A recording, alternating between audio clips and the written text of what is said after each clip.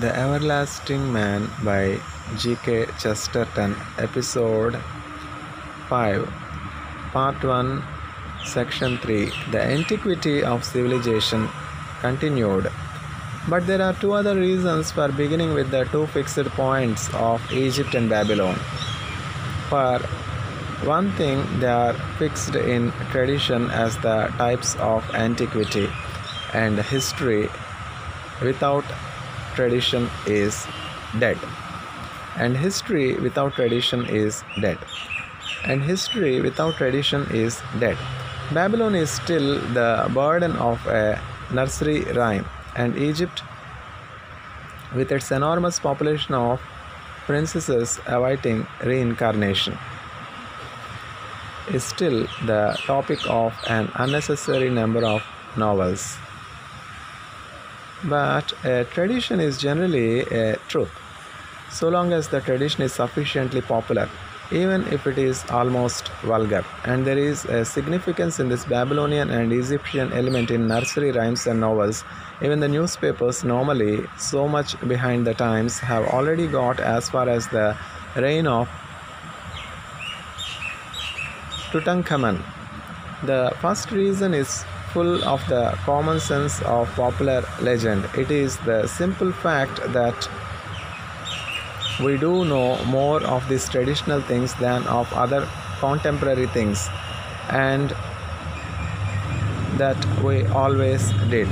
All travelers from Herodotus to Lord Carnarvon follow this route. Scientific speculations of today do indeed spread out a map of the whole primitive world with streams of racial emigration or admixture marked in dotted lines everywhere, over spaces which the unscientific medieval map maker would have been content to call terra incognita, if he did not fill the inviting blank with a picture of a dragon to indicate the probable reception given to pilgrims. But these speculations are only speculations at the best, and at the worst, the dotted lines can be far more fabulous than the dragon. There is unfortunately one fallacy here, into which it is very easy for men to fall, even those who are most intelligent and perhaps especially those who are most imaginative. It is the fallacy of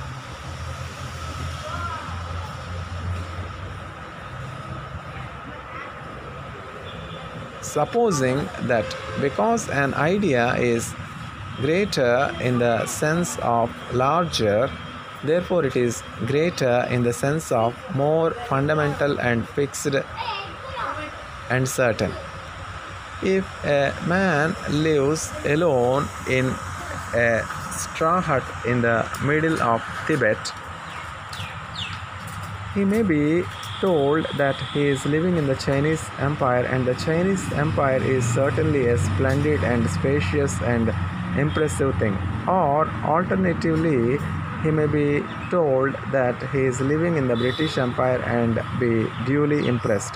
But the curious thing is that in certain mental states he can feel much more certain about the Chinese Empire that he cannot see than about the straw hut that he can see.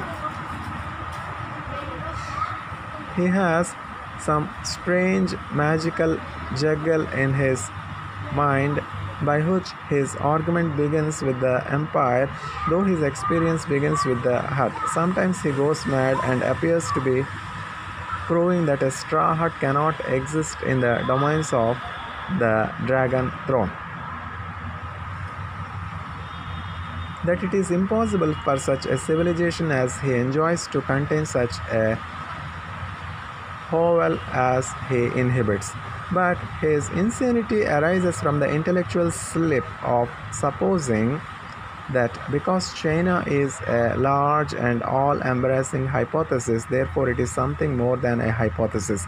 Now modern people are perpetually arguing in this way, and they extend it to things much less real and certain than the Chinese Empire. They seem to forget, for instance, that a man is not even certain of the solar system as he is certain of the South Downs. The solar system is a deduction and doubtless a true deduction. But the point is that it is a very vast and far-reaching deduction, and therefore he forgets that it is a deduction at all and treats it as a first principle. He might discover that the whole calculation is a miscalculation and the sun and stars and street lamps would look exactly the same. But he has forgotten that it is a calculation and is almost ready to contradict the sun if it does not fit into the solar system. If this is a fallacy, even in the case of facts pretty well ascertained, such as the solar system and the Chinese Empire, it is an even more devastating fallacy in connection with theories and other things that are not really ascertained at all. Thus, history, especially prehistoric history, has a horrible habit of beginning with certain generalizations about races. I will not describe the disorder and misery this inversion has produced in modern politics. Because the race is vaguely supposed to have produced the notion, men talk as if the notion were something vaguer than the race. Because they have themselves invented a reason to explain a result, they almost deny the result in order to justify the reason. They first treat a Celt as an axiom and then treat an Irishman as an inference. And then they are surprised that a great fighting, roaring Irishman is angry at being treated as an inference. They cannot see that the Irish are Irish whether or not they are Celtic, whether or not there ever were any Celts. And what misleads them once more is the size of the theory, the sense that the fancy is bigger than the fact. A great scattered Celtic race is supposed to contain the Irish, so of course the Irish must depend for their very existence upon it. The same confusion, of course, has eliminated the English and the Germans by swamping them in the Teutonic race, and some try to prove from the races being at one that the nations could not be at war. But I only give these vulgar and hackneyed examples in passing as more familiar examples of the fallacy.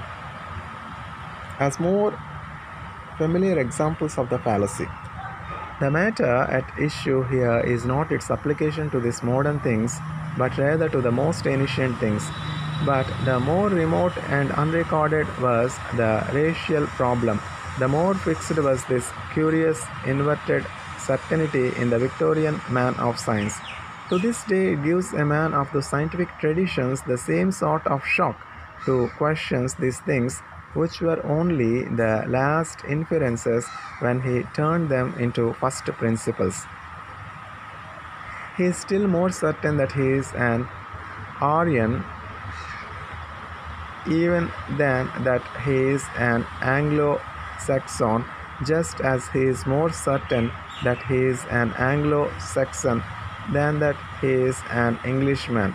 He has never really discovered that he is a European, but he has never doubted that he is an Indo-European. These Victorian theories have shifted a great deal in their shape and scope, but this habit of a rapid hardening of a hypothesis into a theory and of a theory into an assumption has hardly yet gone out of fashion. People cannot easily get rid of the mental confusion of feeling that the foundations of history must surely be secure, that the first steps must be safe, that the biggest generalization must be obvious. But though the contradiction may seem to them a paradox, this is the very contrary of the truth. It is the large thing that is secret and invisible. It is the small thing that is evident and enormous. Every race on the face of the earth has been the subject of these speculations, and it is impossible even to suggest an outline of the subject. But if we take the European race alone, its history, or rather its prehistory, has undergone many retrospective revolutions in the short period of my own lifetime. It used to be called the Caucasian race, and I read in childhood an account of its collision with the Mongolian race. It was written by Bret Harte and opened with the query, or is the Caucasian played out? Apparently, the Caucasian was played out, for in a very short time he had been turned into the Indo-European man, sometimes, I regret to say, proudly presented as the Indo-German man. It seems that the Hindu and the German have similar words for mother or father.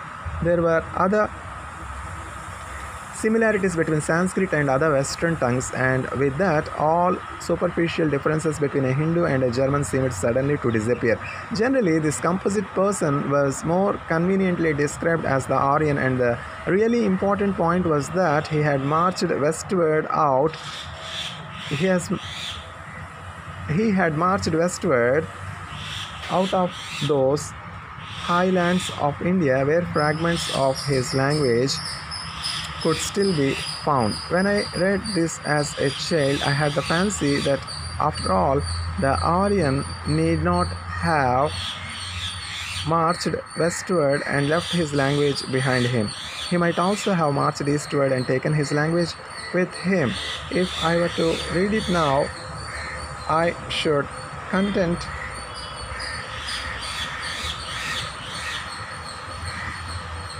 myself with confessing my ignorance of the whole matter. But as a matter of fact, I have great difficulty in reading it now, because it is not being written now. It looks as if the Aryan is also played out. Anyhow, he has not merely changed his name but changed his address, his starting place, and his route of travel. One new theory maintains that our race did not come to its present home from the east but from the south. Some say the Europeans did not come from Asia but from Africa. Some have even had the wild idea that the Europeans came from Europe, or rather, they have never left it. Then, there is a certain amount of evidence of a more or less prehistoric pressure from the north, such as that which seems to have brought the Greeks to inherit the Cretan culture and so often brought the Gauls over the hills into the fields in Italy. But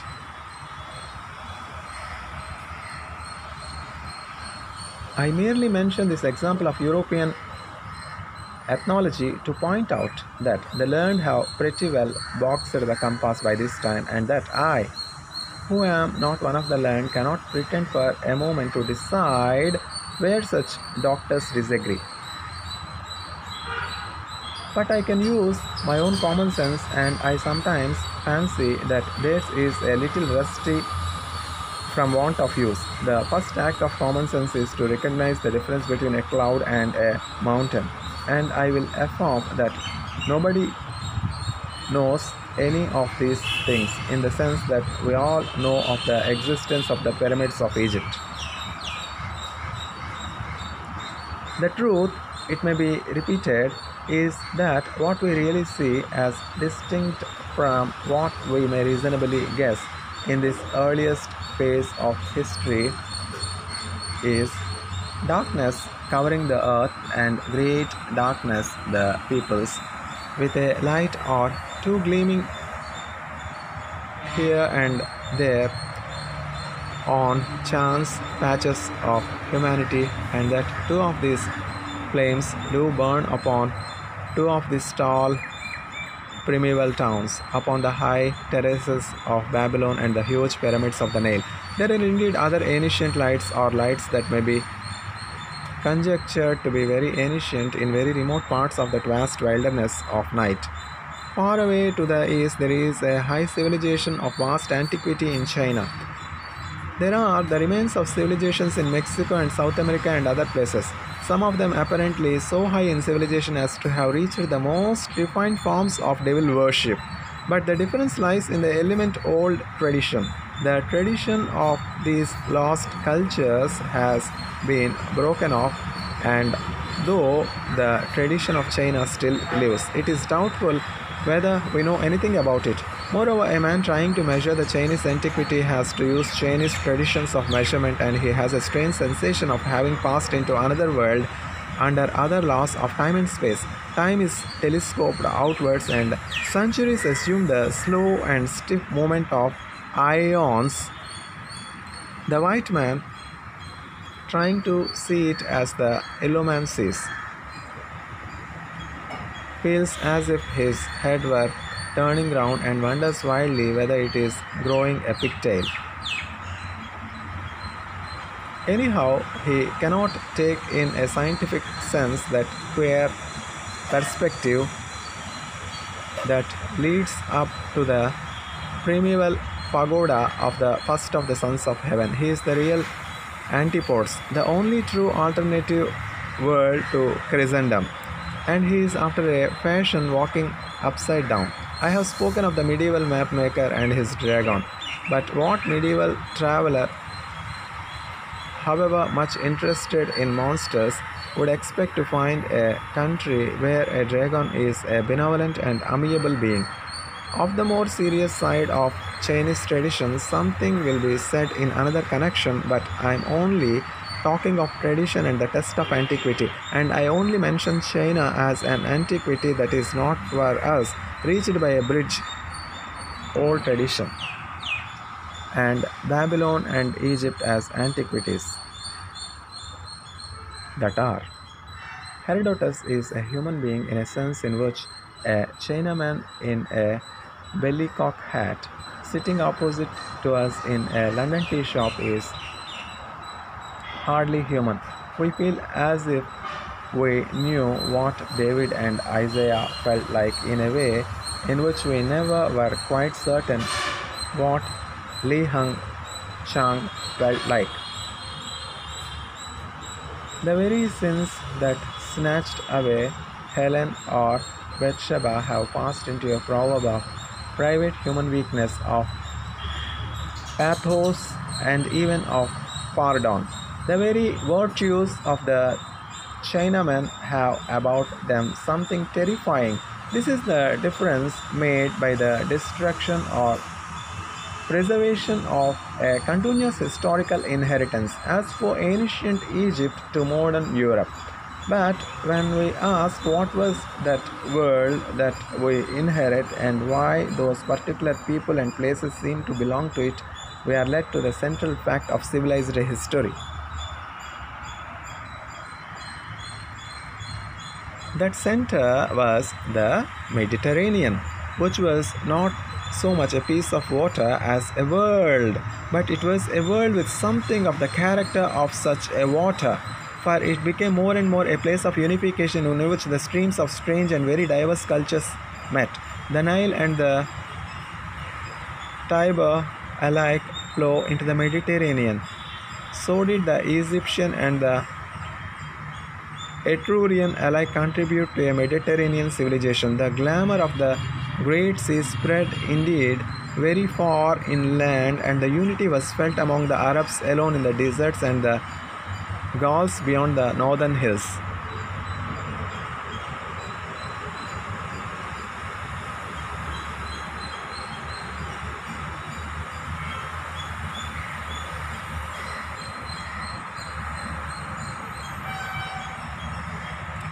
But the gradual building up of a common culture running around all the coasts of this inner sea is the main business of antiquity. As will be seen, it was sometimes a bad business as well as a good business.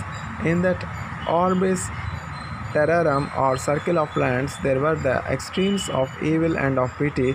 There were contrasted races and still more contrasted religions. It was the scene of an endless struggle between Asia and Europe. From the night of the Persian ships at Salamis to the fight of the Turkish ships at Lepanto. It was the scene, as will be more especially suggested later, of a supreme spiritual struggle between the two pieces of paganism confronting each other in the Latin and Phoenician cities. In the Roman Forum and the Punic Mart. It was the world of war and peace, the world of good and evil, the world of all that matters most. With all respect to the Aztecs and the Mongols of the Far East, they did not matter as the Mediterranean tradition mattered and still matters.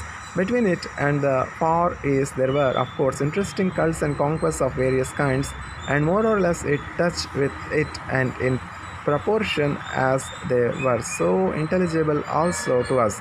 The Persians came riding it to make an end of Babylon, and we are told in a Greek story how these barbarians learned to draw the bow and tell the truth. Alexander the Great, Greek, marched with his Macedonians into the sunrise and brought back strange birds colored like the sunrise clouds, and strange flowers and jewels from the gardens and treasuries of nameless kings.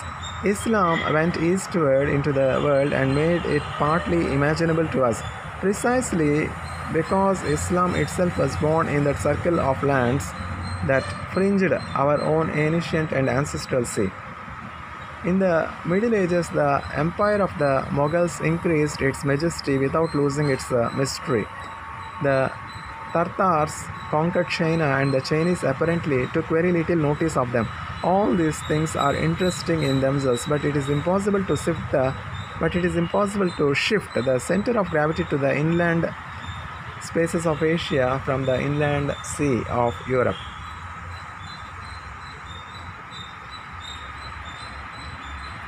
When all is said, if there were nothing in the world but what was said and done and written and built in the lands lying round the Mediterranean, it would still be in all the most vital and valuable things the world in which we live.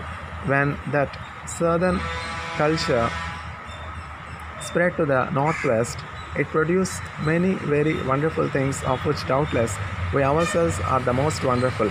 When it spread thence to colonies and new countries, it was still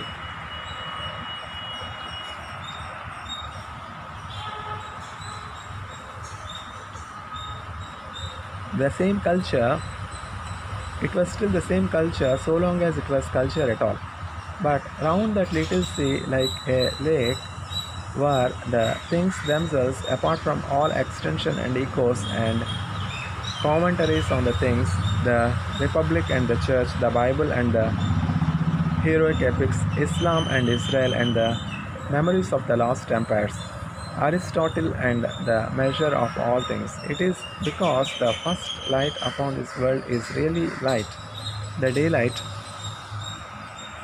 in which we are still walking today, and not merely the doubtful visitation of strange stars that I have begun here with, noting where that light first falls on the towering cities of the eastern Mediterranean.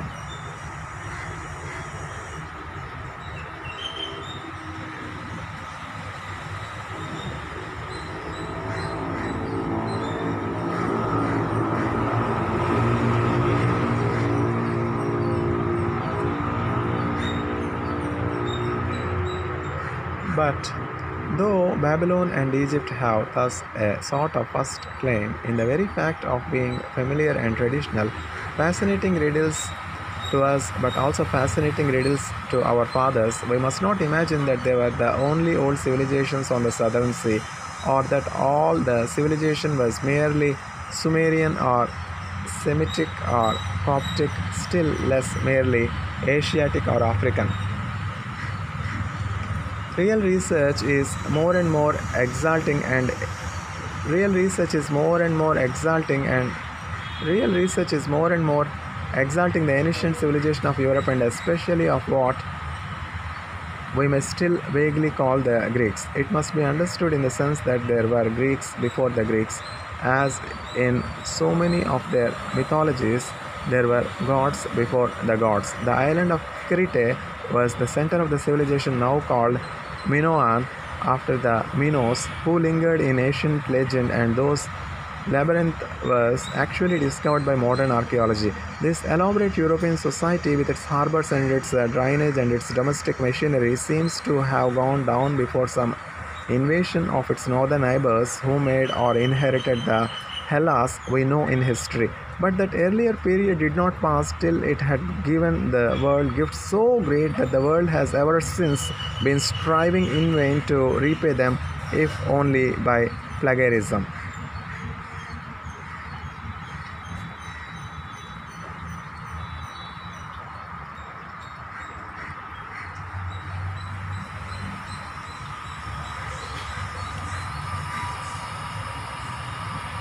Somewhere along the Ionian coast, opposite Crete and the islands, was a town of some sort, probably of the sort that we should call a village or hamlet with a wall. It was called Ilion, but it came to be called Troy, and the name will never perish from the earth. A poet who may have been a beggar and a ballad monger, who may have been unable to read and write, and was described by tradition as a blind, composed a poem about the Greeks going to war with this town to recover the most beautiful woman in the world. That the most beautiful woman in the world lived in that one little town sounds like a legend. That the most beautiful poem in the world was written by somebody who knew of nothing larger than such little towns is a historical fact. It is said that the poem came at the end of the period that the primitive culture brought it forth in its decay, in which case one would like to have seen that culture in its prime. But anyhow, it is true that this, which is our first poem, might very well be our last poem too. It might well be the last word as well as the first word spoken by man about his mortal lot as seen by merely mortal vision. If the world becomes pagan and perishes, the last man left alive would do well to quote the Iliad and die.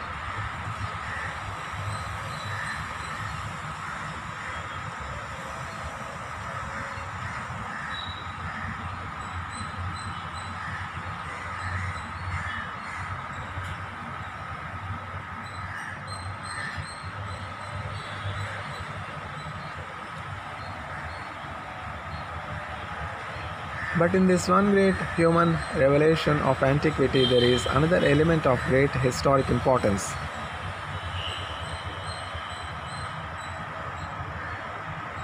Which has hardly, I think, been given its proper place in history. The poet has so conceived the poem that his sympathies apparently, and those of his reader certainly, are on the side of the vanquished rather than of the victor. And this is a sentiment which increases in the poetical tradition even as the poetical origin itself recedes. Achilles had some status as a sort of demigod in pagan times, but he disappears altogether in late times. But Hector grows greater as the ages pass, and it is his name that is the name of the and it is his name that is the name of a knight of the Round Table, and his sword that legend puts into the hand of Roland, laying about him with the weapon of the defeated Hector in the last ruin and splendor of his own defeat. The name anticipates all the defeats through which our race and religion were to pass. That survival of 100 defeats, that is its triumph.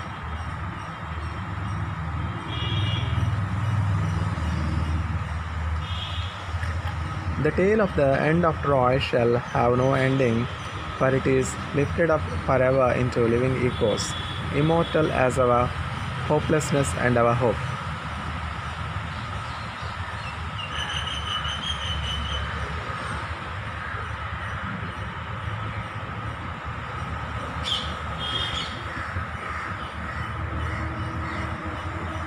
Troy standing was a small thing that may have stood nameless for ages, but Troy falling has been caught up in a flame and suspended in an immortal instant of annihilation.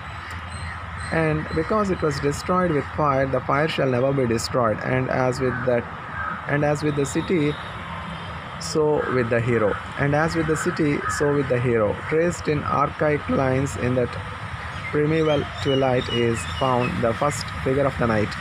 There is a prophetic coincidence in his title. We have spoken of the word cavalry and how it seems to mingle the horseman with the horse. It is almost anticipated ages before in the thunder of the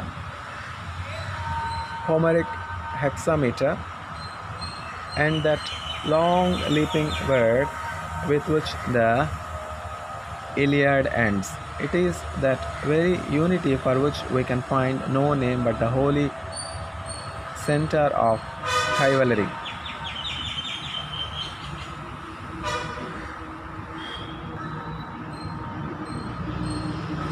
But there are other reasons for giving in this glimpse of antiquity the name upon the sacred town. The sanctity of such towns ran like a fire round the coasts and islands of the northern Mediterranean. The high-fenced hamlet for which heroes died. From the smallness of the city came the greatness of the citizen. Hellas, with her 100 statues, produced nothing statelier than that walking statue, the ideal of the self-commanding man.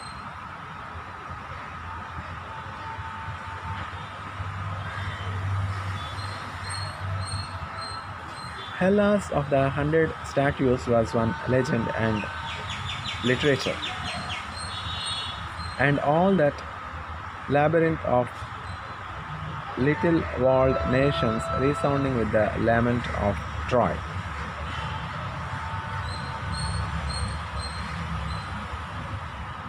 A later legend, an afterthought but not an ancient, said that stragglers from Troy founded a republic on the Italian shore. It was true in spirit that republican virtue had such a root, a mystery of honor that was not born of Babylon or the Egyptian pride. There shone like the shield of Hector, defying Asia and Africa, till the light of a new day was loosened with the rushing of the eagles and the coming of the name that came like a thunder clap when the world woke to Rome.